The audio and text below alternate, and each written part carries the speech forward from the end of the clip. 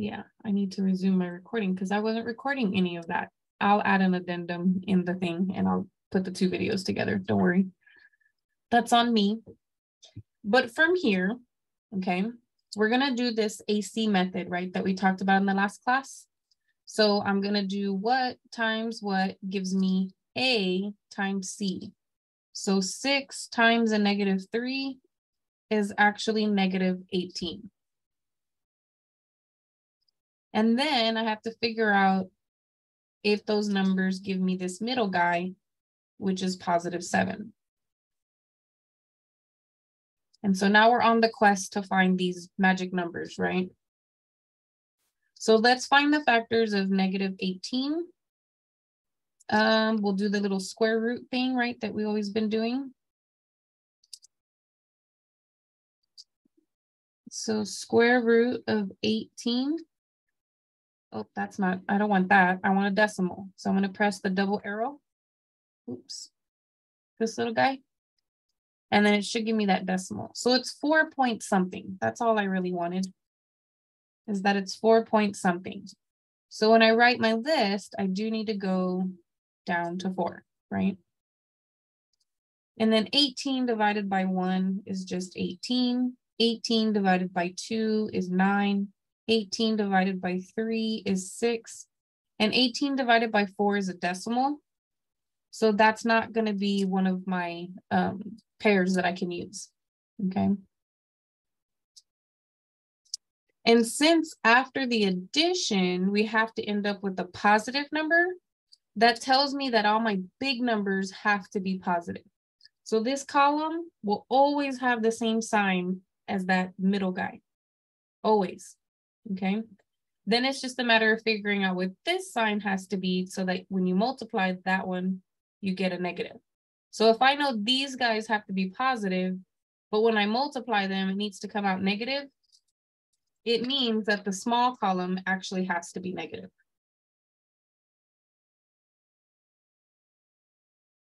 And then do any of those pairs add to equal 7?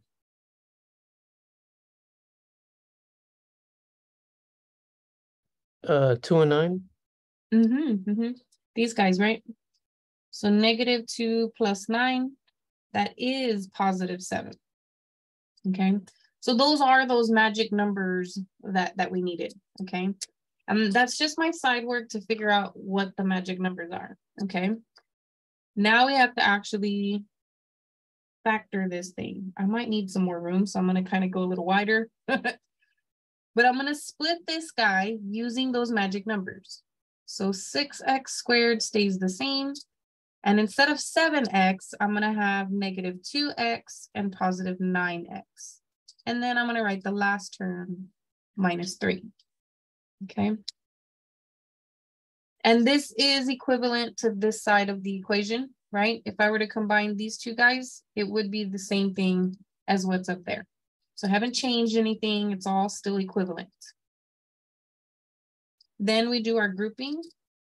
So I'm going to cut this one in half. And this side, what does this side have in common? 2x. Yeah, 2x. So then when I divide by that 2x, what am I going to get in the first spot? 3. Almost. 3.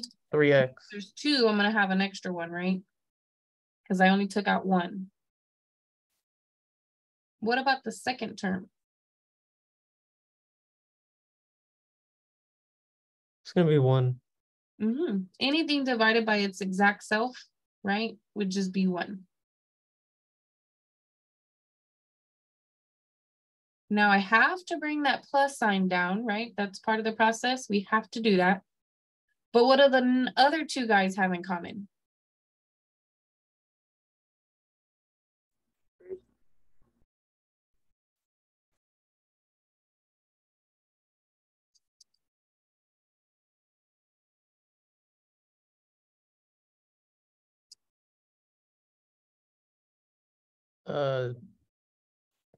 Three. I can divide both of those by 3, but no x, right? This guy doesn't have one, No. and I can't take out any x's. But yeah, they both can be divided by 3. And since it's a positive 3, what do you get when you divide each of these by positive 3? Here you would get a positive 3, but the x is still there. And here you would actually get a negative, and 3 divided by 3 is just 1.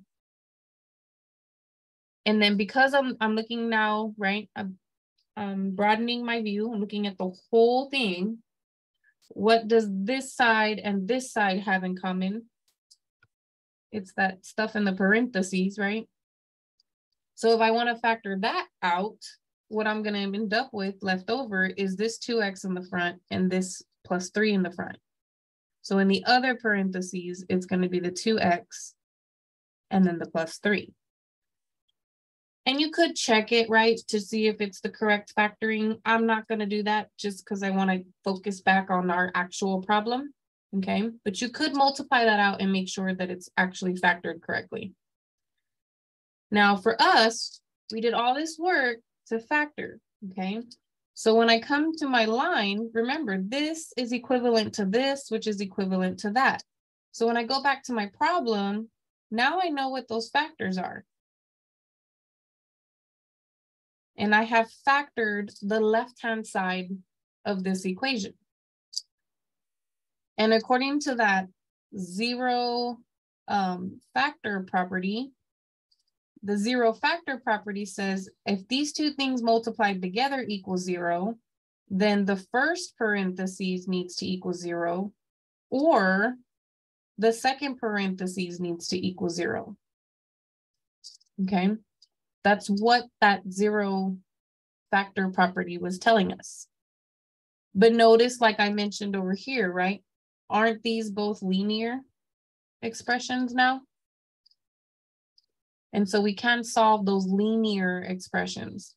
Now I'm trying not to run into some space over here,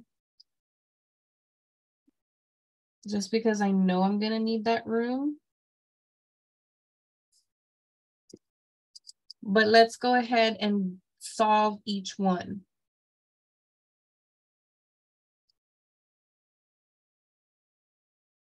So the best way because I'm gonna recap how to solve equations. And I know you probably already know, but there might be some people that were still a little stuck on that when you were learning it, okay? So the way I explain this is you follow the order of operations when you're gonna do math, right? So the order of operations is to multiply and divide first, then add and subtract last, okay? And my biggest, I guess, analogy would be like if you're going to give someone a gift, right? The first thing you do is you wrap the gift in paper. And then the second thing you do is you put the bow on top, right? So the wrapping, because that's the first thing I did, is like the multiplication. And then the second thing I did was put the bow on top. That's like your addition or your subtraction, okay? Because that's the order in which we have to do those math operations. Well, when you give the gift, you have to undo it in the opposite order, don't you? You take the bow off first. So you undo the adding or subtracting first, and then you take the paper off, which would be undoing the multiplying or the dividing. So when we're trying to solve this, we're trying to get rid of the 1 and the 3 that seem to be over here attached to the x. So the x is like the gift that's inside the paper and with the bow, okay? And we need to get rid of the bow first, which was the last thing that we did to that x, which is this -1. And so how do you get rid of -1? You do the opposite, right? Which is to add 1. And whatever I do to that side, I have to do the same exact thing to the other side. So over here, -1 plus 1, they just cancel. I don't have anything anymore. No ones, they're all gone. And I just have 3x. And then 0 plus 1 happens to be 1. And then the last thing I need to do is to get to my gift x, I need to get rid of the wrapping paper, right? So now I need to do the opposite of what's happening here with the 3. Well, this is actually multiplication going on. So the opposite of multiplication is to divide. So I have to divide by that 3. And again, what I do to one side of the equation, I have to do it to the other. That's how you keep it equal, okay? So now these will cancel or reduce, and I'll have the x by itself. This does not reduce or simplify or look any nicer. So it's just gonna stay like that. And I do have, x is equal to 1/3. So that's one solution, okay? But you still have a whole nother equation to solve, so we'll probably get a second solution, okay? So here, since I'm adding 3, I'm actually going to take away 3 on both sides, and that will cancel those, giving my 2x all by itself, but 0 take away 3 is actually -3. And then to undo the multiplication going on in between these guys, we'll actually do division, the opposite of multiplication. So those will wipe out, giving us x by itself. And over here, this does not simplify or do anything nice. So it just stays x equal to -3/2. Okay. And so then those are our answers. Now, how you type them in the computer depends. If the computer says like this, then you could just type in 1/3, comma, like that. If it asks you to write the solution in a solution set, I've seen that happen too. I've seen that vocabulary. All that means is that you're going to put the answers inside some braces. I also call them squigglies. Okay, they look like this to be more formal, but I can never draw that like perfect. So normally I just put squiggles on the sides and that's what it is, okay? But it should be a brace is what they call it. They're braces.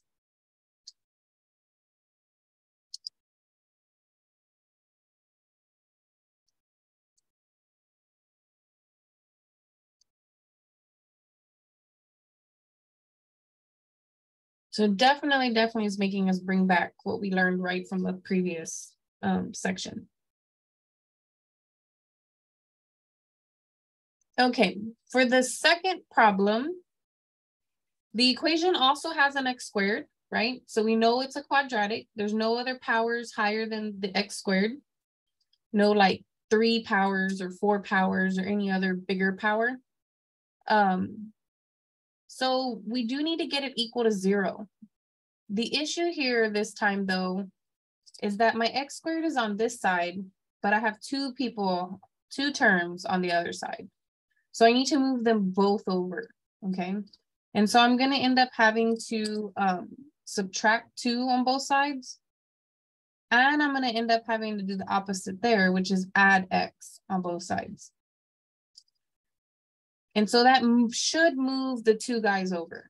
And so if I wanna keep it in the nice, neat quadratic order, I have to put my x squareds in the front, then my x's next, and then my constants last. And that keeps it in the right order, okay? Now here though, 2 take away 2 is 0.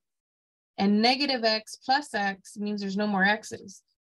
So I do truly have nothing or 0 on the right-hand side now.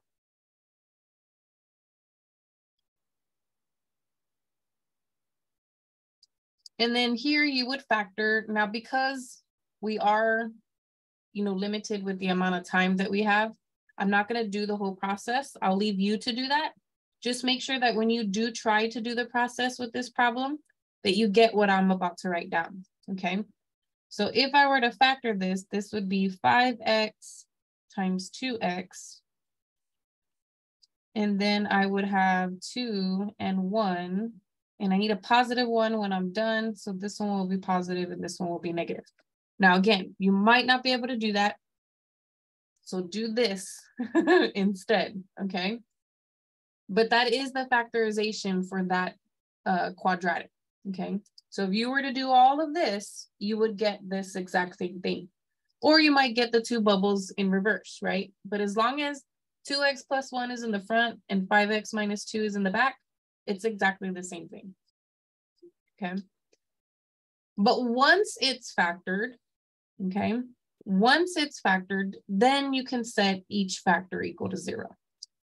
So we would take this factor equal to 0, and we would take this factor equal to 0. And then I would do my same steps. So I would add 2 first. This is now gone. And 0 plus 2 is 2. And then I would divide by my 5 on both sides. Now the 5 is gone. And I have x equal to this fraction. And then similarly, the same thing on the other side, right? So I'd minus 1 on both sides. This would go away. 0 take away 1 is -1. And then I would divide both sides by 2, which makes the 2 go away. And then I finally have x all by itself, but I have -1/2 on the other side, okay?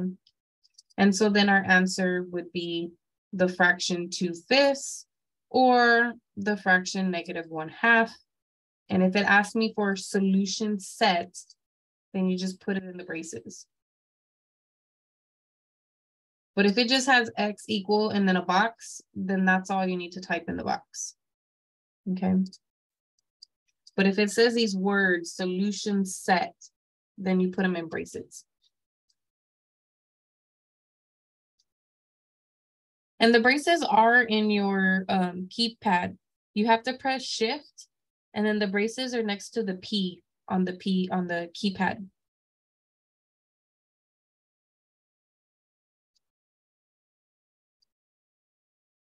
So again, remember, there's a whole bunch of steps, right? From here to here, I just didn't go over them. So you definitely have to do that AC method right there, from there to there, okay? There are some of you that already know how to factor. And for those of you that already know, like, you know, all the tips and tricks and you can factor anything, any quadratic, you can just go from here to here if you know how to do that, okay? I don't need to see all of this if you know how to factor trinomials, okay? This is just like a backup plan for those that are not great at factoring trinomials just yet.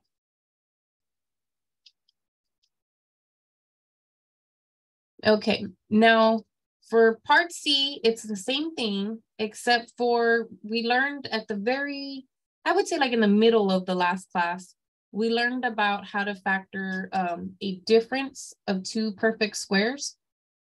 And in the way we factored that, it was different than this AC method stuff. It just was completely different. All we did was say, oh, well, the square root of x squared is x, and the square root of 9, that happens to be 3. And so then we said that this factored into x plus 3 and then x minus 3.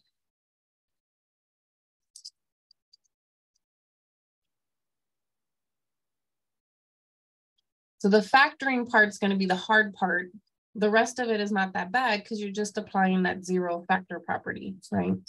So when you apply the 0 factor property, you're basically just setting the first bubble equal to parentheses, and then the second bubble equal, not parentheses, first bubble equal to 0, then the second bubble equal to 0.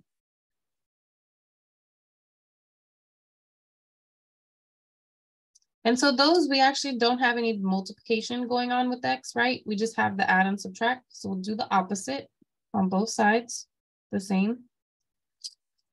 So now that guy's gone, and I have x all alone, and this is -3. Over here, we'll do the opposite and add 3, and do the same on the other side to keep everything equivalent. That'll make those go away. And then 0 plus 3 is just 3. So again, your answer will be -3, 3. Or if it says those words, solution set, it would be squiggly -3, 3, and then close the squiggle.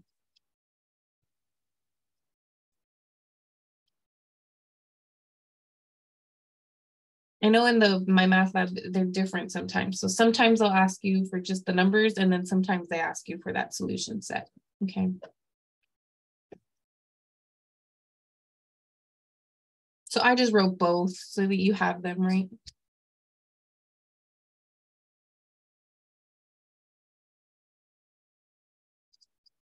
Does anybody have any questions so far? Because this is one of those, it's really like 3 methods, but one of those methods to solve.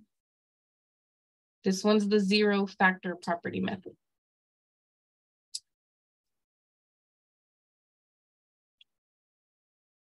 So the struggle here is probably not going to be applying the zero factor property. The struggle is going to be the factoring, right? That's the hard part of it, the long part of it, okay? So keep practicing this. There are some problems in the homework that ask you to do the zero factor property, and you'll get some more practice with these outside of that factoring R.4 section, okay? We will be factoring throughout the entire semester, okay? So unfortunately, factoring's not, I know, because I used to do it too. Sometimes I would just learn something just well enough to get by that one particular section and whatnot. And I wouldn't really like commit it fully to memory. I would just be like, okay, I just got to get through this one test and I'm good. I can forget whatever I just learned. But unfortunately, factoring is not one of those things. We will literally do it for the rest of the semester, okay? So you definitely want to get practice with those guys. Okay, so I'm gonna go ahead and start talking about the next method to solving quadratics. And that one is called the square root property, okay? So the square root property is there in the box, and it says that if x squared is equal to a number, then your answers are basically going to be x equal to the square root of that number, or x equal to the negative square root of that number, okay? Now, what I wanted you to see was what it looked like if you were solving the problem, okay? So if you had an equation like this, where you had x squared equal to a number, remember, in order for you to get x by itself, right, to get to that gift inside the gift wrap, you have to undo what's happening to that x. And in this case, we're squaring an x. And the way you undo an exponent is to apply the same kind of radical. So if I have a square exponent, I want to do the square radical, or the square root is what you're used to hearing, right?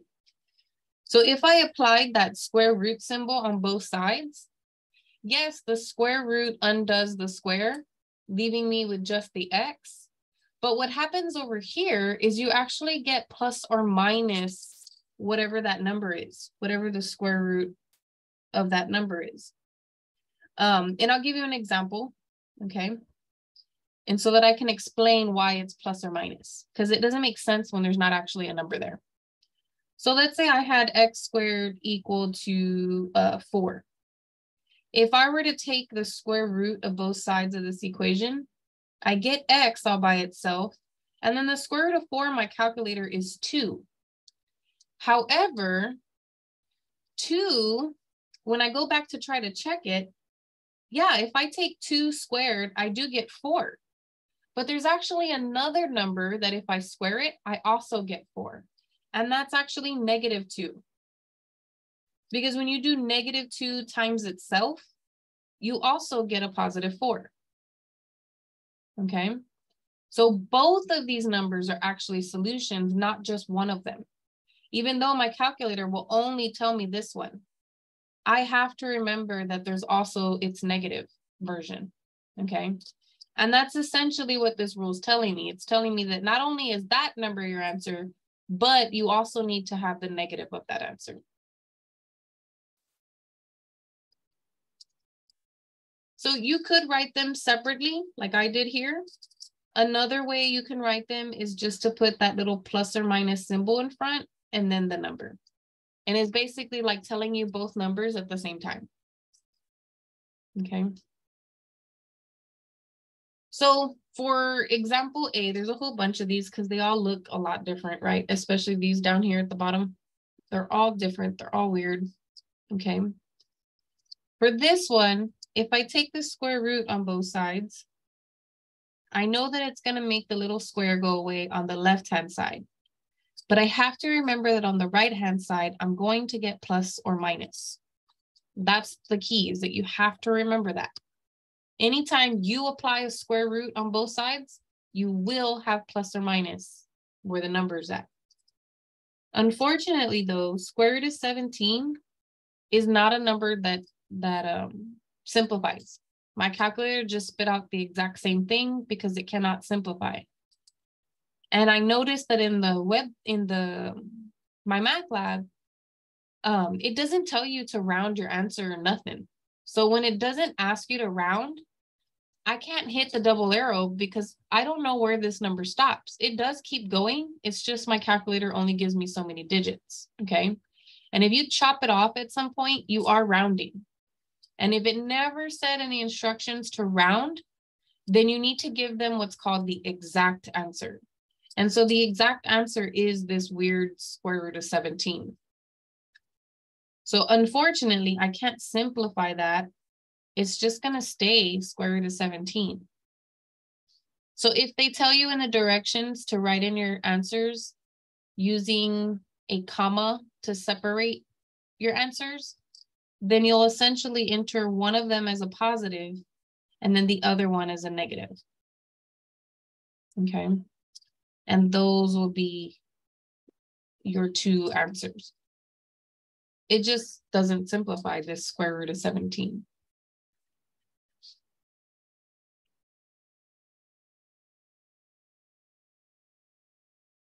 Okay, I'm actually going to move to part D first before I talk about part B. And the reason why is because this is going to require a concept that we literally have not learned yet. So I don't know. I know why it's in here. Because we're also supposed to cover a section called R.5, I think, which is complex numbers. And we will get to it eventually. But right now, you're just going to have to believe me when I tell you something. We'll get to it in a minute. But when we get to R.5, we'll get to talk about it way much more, okay? It's just when the faculty in the department set out the schedule for this class, they put this section first before R.5. But there's a tiny little bits of R.5 that are actually used in this section. So it might not make sense right now. I'll just need you to believe me what I'm saying is true when I get to this one. But then after that, we will learn more about complex numbers later, okay? But for now, I'm gonna go to this one here. So this one here is not ready for me to do the square root on both sides because I don't have the x squared by itself, okay? So, and I also want x squared to be positive, not negative, right? This is minus x squared. So that means that the x squared is negative. So what I'm going to actually do is if it's negative and I want it positive is I'm going to add x squared to both sides so that it'll cancel over here, right? And I'll have 25. But then over here, 0 plus x squared was going to be x squared. And now, although it doesn't look exactly like what it looks like up here, it is the same thing, right? It's like in science when you have the balance beam and the two objects are equal, right? But I'm standing on this side of the balance beam versus me if I were standing on the other side of the balance beam, the two sides would look different. They would be like reversed, right? If I was on the other side of the balance beam. So this is the exact same thing as this. There's no difference. They're both still equal, aren't they? Okay. So I can do my square root on both sides here. When I do that, that's going to get rid of the little square, but then I have to remember that I will have plus or minus the square root of 25. And I actually do know what the square root of 25 is. And if you don't know, you can always type it in here. And it does come out like a nice little number, right? And notice there's no house on this number. So don't put one when you write it down, okay? I typed in square root of 25, but it just gave me 5. I can't even tell you how many times that has happened to me in my past, that students will do this and then they'll tell me it's 2 point something. They just keep taking square roots and you can't. There was only one square root, only take the square root once, right? I can't even tell you how many times that happens. They just keep doing it over and over and over again. So I thought it was worth mentioning. Don't do it just once. And if there's no house around the answer they give you, don't put a house around the answer they give you. Okay. They being the calculator. Okay, so then here, that means my answers would be +5 and then -5.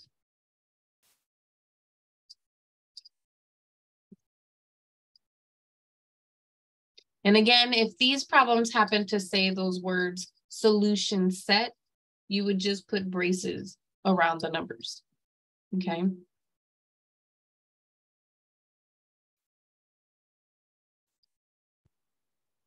Okay, this next one is weird. I know it is. And I'm looking at the time here and I'm sure we'll get through these.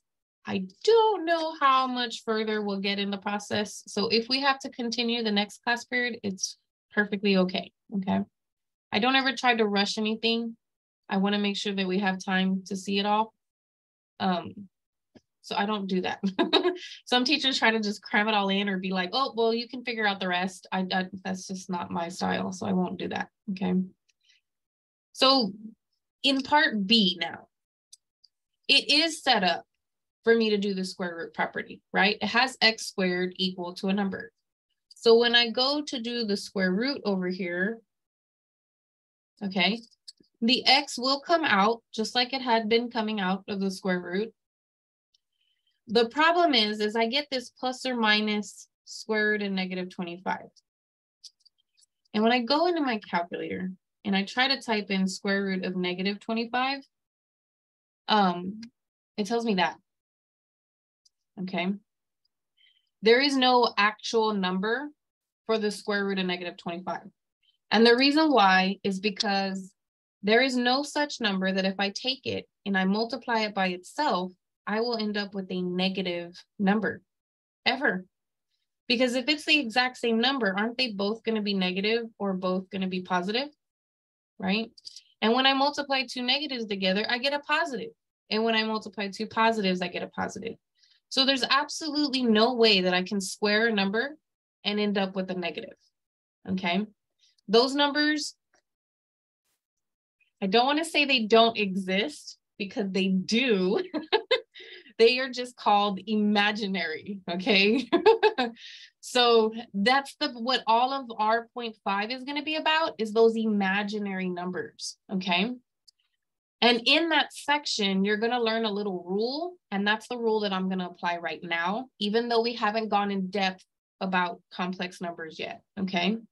So we will talk a whole bunch about complex numbers when we get to our 0.5, but for right now, we're just going to use one of those little tiny rules, okay? And the rule is that if you have a number like this, the square root of a negative number, the negative will essentially come out as an imaginary unit, okay? And then you're just taking the square root of the regular number, the positive version of that number, okay?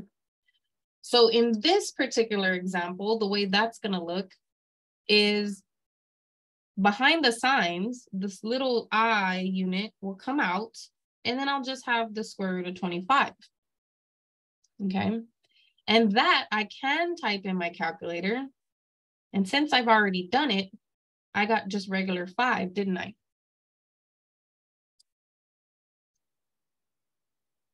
We did it right there, and we just got regular 5. But to be formal here, they don't like it like this. Like if you had x times 5, you don't leave it like that, right? You write 5x. So it's the same thing here. I have to write 5i.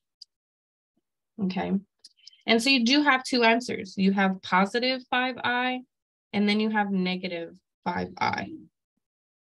And again, that I is this imaginary unit, okay? Just to explain it a tiny bit more, I is equal to the square root of -1. And so what happens here with this guy is you essentially tear it apart into -1 times that number. And then you separate the radicals. And then that guy, since it's defined as this I unit, it turns to the I. Okay. So that's what's happening behind the scenes from here to here. Okay. Is all those properties of radicals. Okay. Again, we'll talk about it. We'll probably repeat all the same stuff when we get to that section, but we'll definitely talk more about these I's and all of that good stuff. Okay. For now, I just need to know that one little fact, that if I have a square root of a negative, the little negative symbol will come out as an I unit. Okay. So now we definitely want to talk about C, E, and F, because they all look kind of similar. Of course, they're not the same, right?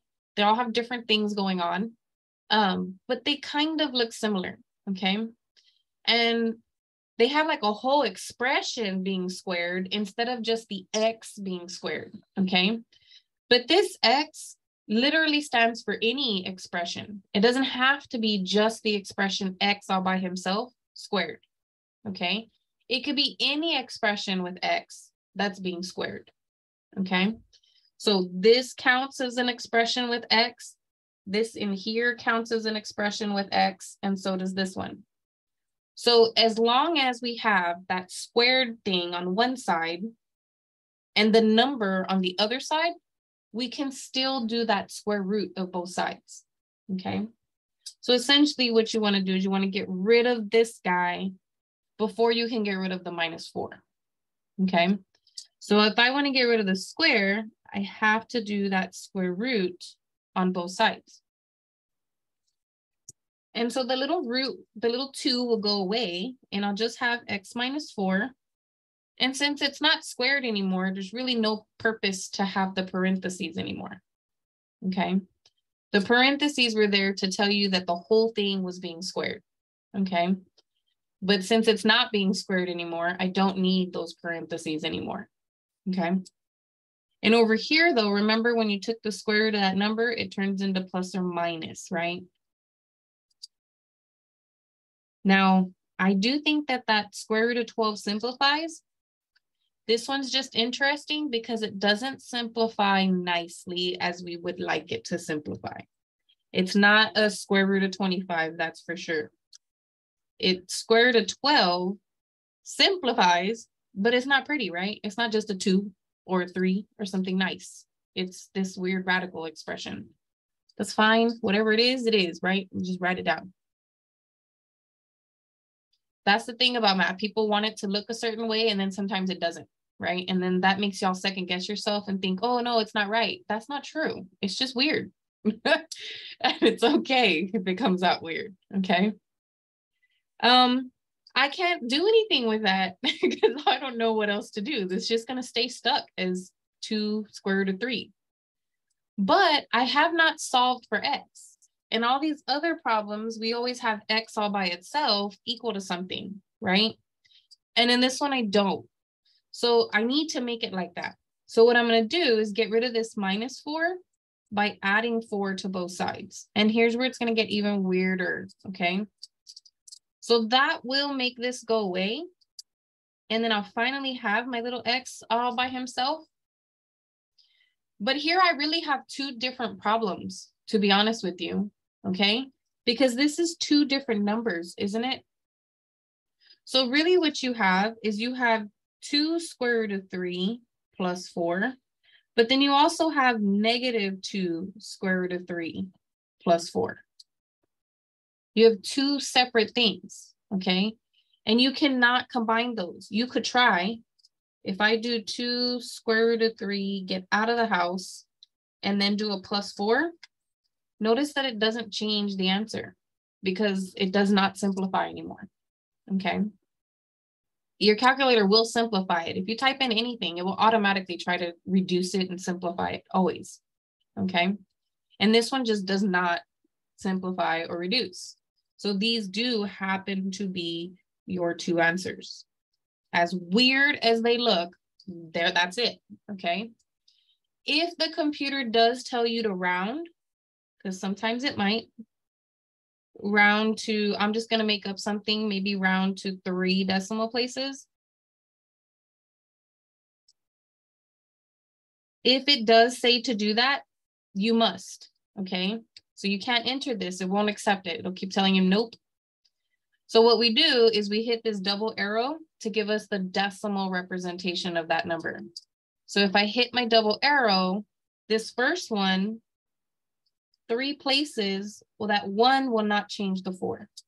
So it will just stay 7.464. Then you would have to type in the other one and see what decimal that one is. Okay, so now I'm going to do -2 square root of 3, get out of the house, so hit the right arrow. And now the little house is not on top of my little blinking cursor. Now I can hit the +4. And then when I hit enter, again, it doesn't simplify, so it gives me that again, but I can hit the double arrow and it'll change it to a decimal. So this one, 3 decimal places puts me here, but that 8 is bigger than, it's 5 or more, right? So it will make this go up to a 6. So it'll actually be 0.536, okay? So if it tells you to round, right, make sure that you do the double arrow to get those decimal versions.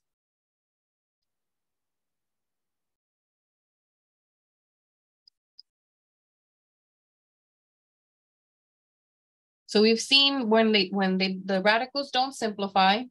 We've seen when the radicals do simplify. We've seen when the radicals are actually imaginary, right?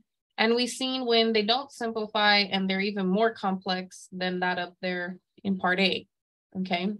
So you're kind of starting to see like all the different kinds of answers you could have, okay? We still have 2 more scenarios to talk about here, okay? So for part E, it does have the whole thing, right, with the square equal to a number. That's all I need to apply the square root property, is a whole expression with the square equal to just a regular number. So what I'm going to do is I'm going to do that square root on both sides here. And it will make the little 2 go away. So then there's no point to having the parentheses anymore. But because I took the square root, I automatically have that plus or minus thing. And if I try my calculator, square root of 33, it just pops out exactly the same. So it's not going to simplify at all, okay? So I'm kind of like in the same boat as I was over here. The difference is that this one had a number in front of X, whereas this one did not have a number in front of X, okay? So just like I moved that 4 over, I'm gonna have to do the same thing with my 3, right? I have to move that 3 over. So I am gonna add the 3, and I just like to put it underneath. But really what you have is 2 different equations. You have 2x equal to, positive square root of 33 plus a 3. And then you have negative square root of 33 plus a 3. So those are the 2 separate answers, right? One with a positive radical and then one with a negative radical. And both of them have a +3. But I still don't have x all by itself, right? So we have to still solve for x. So we'll do the opposite of multiplication, which is to divide, but we have 2 answers, don't we? So we need to make sure we divide both of those by this 2 and take that whole weird number and divide it by 2. The whole weird number and divide it by 2. And you can try in your calculator to simplify it. Like I always try because sometimes they do. So I hit fraction and then I'm going to do square root of 33, go to the side, +3, go to the bottom and put in 2. But it doesn't simplify, okay? And then if you wanted, you could type in this fraction exactly like it is, and it would also stay exactly the same. So then those just happen to be your answers. As weird as they look, this just it, okay? And if you're doing a word problem, the most likely, if that's your answer after doing a word problem, they're probably going to want decimals, right? So again, if they happen to ask you for the decimals, that's where the little double arrows come in, okay? So this would be approximately 4.372. And then if I did the other one, negative square root of 33, get out, plus 3 over 2. If I did the double arrow on that one, I get negative 1.372. Okay. So it just depends. If they tell you to round, these are your answers. If they never mention anything about rounding, then you have to leave them looking weird. Okay.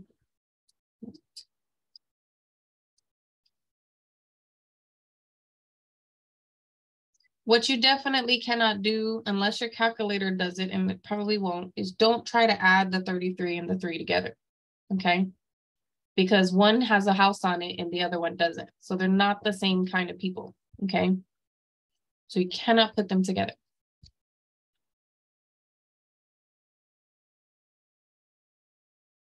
So the last one that we have here, let's see how I'm doing on time.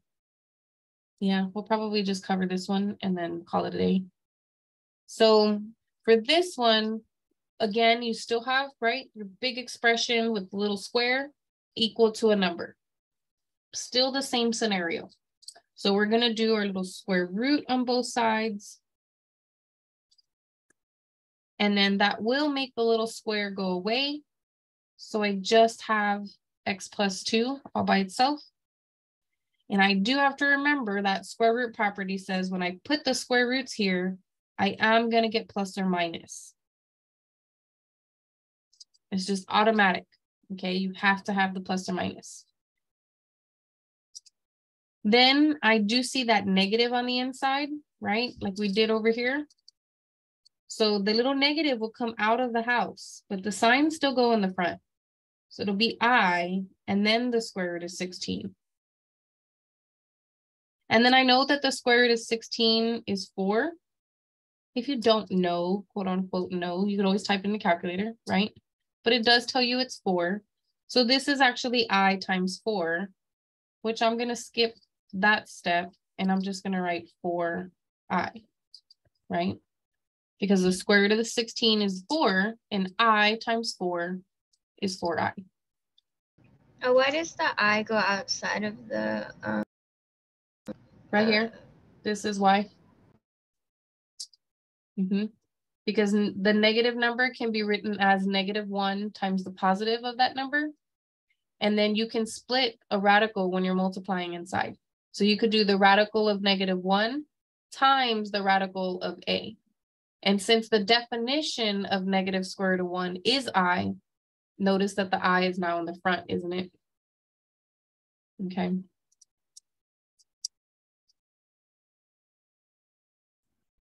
Good, good, good. We're not done though quite yet, right? Because we still don't have X all alone.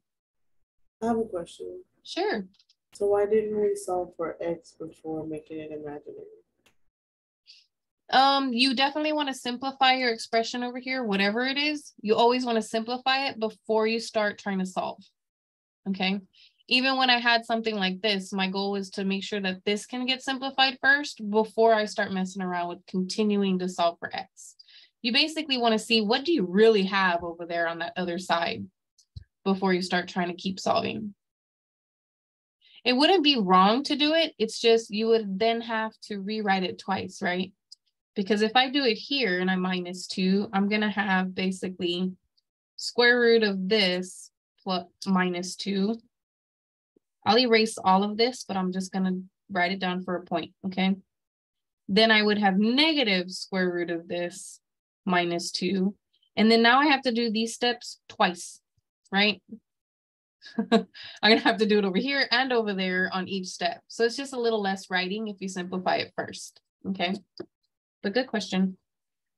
Good, good, good. I'm glad you guys are asking questions. So now that I have this side like all nice and neat, pretty as it's gonna get, right? I can finally continue solving for x. So this guy is gone now. And then I'm gonna have positive 4i minus 2, and then I'm gonna have negative 4i minus 2, okay? Now, this is also something that you will learn. Your computer will take this, okay? It won't tell you it's wrong. It's perfectly fine. But when we do get to that complex number section, they will tell you that the formal way to write a complex number is to always put the regular number first and then put the i's after it, okay? So in this case, if I wanted to be formal, I would actually be writing the -2 in the front and then the positive 4i in the back. And the same thing here, the -2 in the front and then the negative 4i in the back, okay? This is just the more formal way to write it. And instead of saying way to write, mathematicians use this word notation. Notation is just the way you write it, okay?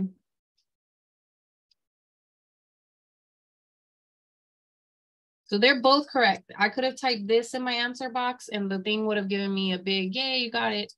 But this is the more formal way. So the reason why I mention this is because let's say you're taking a multiple choice test, right? The answers are not gonna look like this, okay? Because that's not the formal way to write the answers. The answers would look like this one, okay? And you would need to know that they're actually the same exact thing, okay? But again, we're gonna get more into this formal notation stuff and a bunch of other things we do with these imaginaries when we get to that R.5 section. There's a lot more going on, but we're just barely kind of getting the tip of the iceberg there, okay? So the completing the square, actually, I know I'm not gonna cover it, but the completing the square was one of the other topics up here. We actually don't do completing the square in this class. I promise you that is a saving grace because that process is crazy, okay? So I'm glad that we don't have to do that one in this class because it's kind of a lot, okay? But I definitely don't want to, so the next page, I just have it all scribbled out because we just don't do that in the class. You see all these steps? No, thank you, right? So it's a little lengthy, okay? But we're not going to do that in this one, okay? So the next one is actually the quadratic formula. If you know something about it, you should be able to do the homework section. If you don't know about this quadratic formula or you're a little bit confused about it, I would just wait, okay? Because we will finish 1.4. And so I think right now I might have 1.4 due Friday. But if I do, I'm gonna have to fix that because I don't ever make something due until after we have completely covered the whole section, okay? So I'll go look as soon as we exit out of here and I'll make sure that 1.4 is not due on Friday. And if it is, I will push it back, okay? So that way we can finish this section and then you guys have all the tools you need to go do the homework, okay? Does anybody have any questions so far about what we have covered?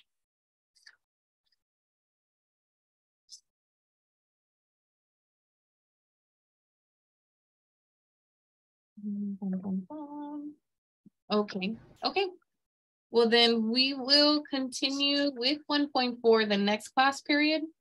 And then if we still have some time, like a good chunk of time, we'll start with the next section, which I think is 1.6. So let me close my visualizer real quick and go examine our calendar. I'm teaching 7 classes, so excuse me for real, but I just don't remember what all is going on. I just prep for the next class period and I'm like, okay, I know what I'm going to talk about today. And then that's it. So let me go to your syllabus and your schedule. So yeah, we're supposed to start notice I gave us 2 days anyway. So we got a little bit of overage from 1.4. That's okay, because I already gave us 2 days to cover 1.6 anyway, okay? And if we have to use the 3rd day, or well, whatever, we'll use it, okay? But we definitely, I need to push this because it should not be due on Friday. Okay. So I'll probably make it due the following week, which is going to be on the 9th. Okay. Okay, well then that's all I have for you today. I'm still going to be here. We still have 9 minutes of class time. So if you want to hang back and ask me questions, you can. But other than that, you guys are dismissed for the day. Have a good day.